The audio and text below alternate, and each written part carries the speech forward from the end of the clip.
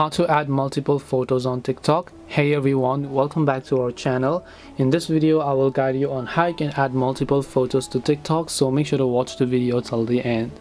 If you want to add multiple photos on TikTok, all you have to do is go ahead and then first of all make sure to launch the TikTok application here.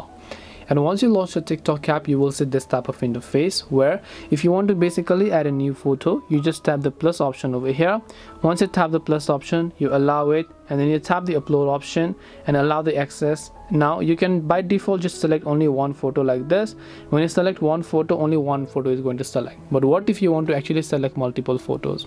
To select multiple photos, at the bottom you need to check this option called select multiple. If you don't select this, you will not be able to select multiple photos. Now just go ahead and add the photos that you would like over here. After you've done that, now you can just tap the next option here, and then you'll be able to add multiple photos on TikTok just like this. This way you'll be able to add multiple photos on TikTok. Hope this video was very helpful. If you have got any more questions, then feel free to leave them down below. Thank you for watching and see you in the next video.